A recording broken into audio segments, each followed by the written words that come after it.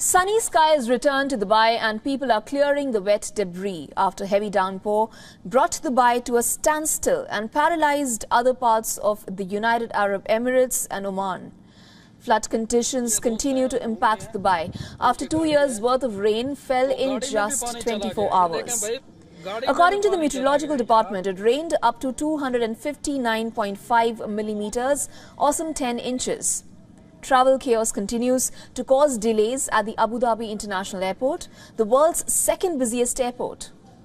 The airport authorities say they are facing operational challenges while also advising passengers not to arrive at the airport as runways continue to be inundated with water. Emirates Airlines have extended the suspension of check-in for passengers departing the Dubai airport. The airline cites operational challenges for travellers coming to the Dubai International Airport. The move comes as several flights were delayed or diverted, and passengers were told to check their flight status before arriving at the airport.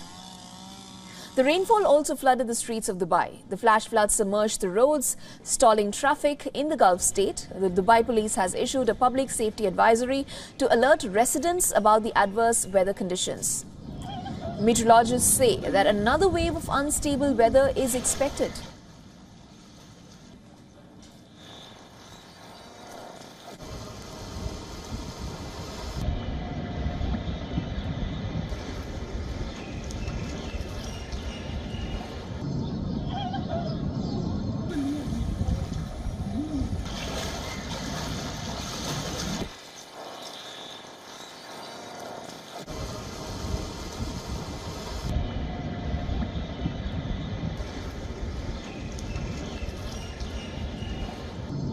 Behind me, you can see I'm in one of these flooded areas in Dubai in the United Arab Emirates. As of right now, authorities are still trying to bail out city streets. They're trying to push abandoned cars out of the way. And at Dubai International Airport, which is the busiest international hub for travelers, they're still trying to find even space on their taxiways and runways to park planes, to take planes coming in, as well as to try to even get flight crews to the airport to take off on other flights. Those visuals on your screen were from Dubai. Dubai obviously observed almost a year's worth of rains in just one day. Other affected areas were Yemen, Oman, Bahrain, Saudi, and all have been observing heavy rains. Now, talking about the situation that the Gulf states experienced over the last couple of days, flood conditions continue to impact Dubai. And like we just told you, 2 years' worth of rain fell in just 24 hours. It rained up to 259.5 millimeters, which is around some 10 inches. And travel chaos, that was something that was noteworthy there. And it continued to cause delays at the Dubai International Airport. And in fact, the airport authorities have said that they are facing operational challenges as well. And they've advised passengers to not arrive at the airport as the runways continue to be inundated with water.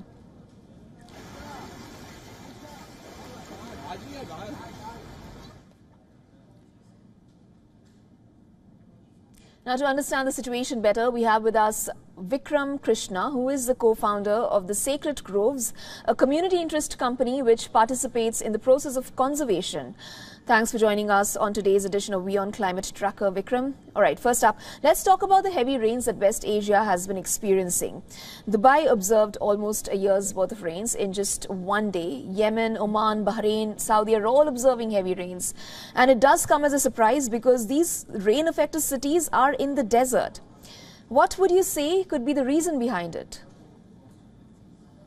Well, to be honest, I'm not surprised because, I represent the conservation sector. And we've been, noticing over the years climatic conditions deteriorating quite rapidly. So as an example, 2023 was the hottest year recorded in human history. And 2024 is estimated to be even worse. So this is, in our opinion, a direct impact of extreme weather conditions, which is only getting accelerated by, the changing climatic situations.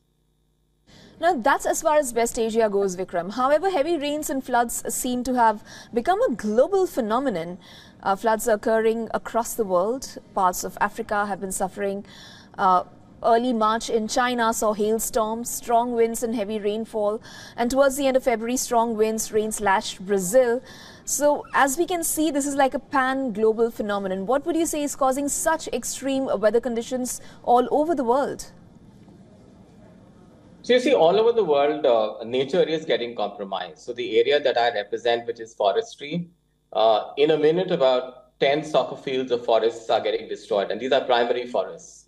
So if our interview today is for about 3 or 4 minutes, that means at least 50 to 70 acres of forest will be destroyed in that time. So, forests are a natural sort of source of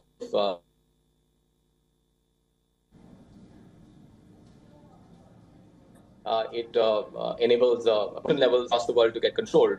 And as forests are being destroyed, it is creating, unfortunately, a negative impact all around us, all over the globe. So, right from, global temperatures rising, to, difficult climatic conditions, extreme weather events that Dubai noticed on the 16th of April. India has been affected by it as well. So if you look at Bangalore, for example, 6 months back, there were floods. And now there are severe drought-like conditions. So we really need to, as humanity, reflect on, who we are, what we're doing, and how can we, positively impact the situation. So my sort of commentary on that is 3 things, note, vote, and soch.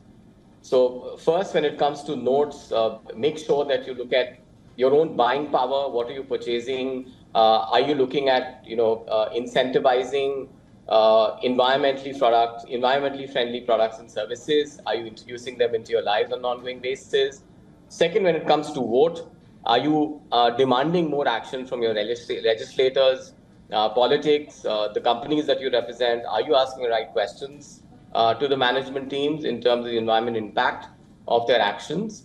And last but not the least is SOAT, which is, whenever these extremely challenging situations occur, there's this blame game that starts, right, where you almost have 8 billion people pointing fingers at each other.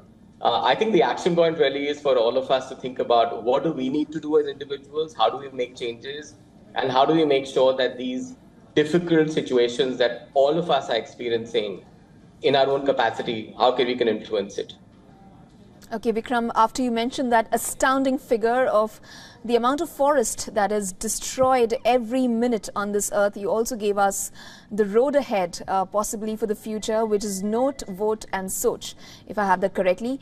Thank you so much, Vikram, for joining us on the broadcast today. Thank you very much. My pleasure. For all the latest news, download the WION app and subscribe to our YouTube channel.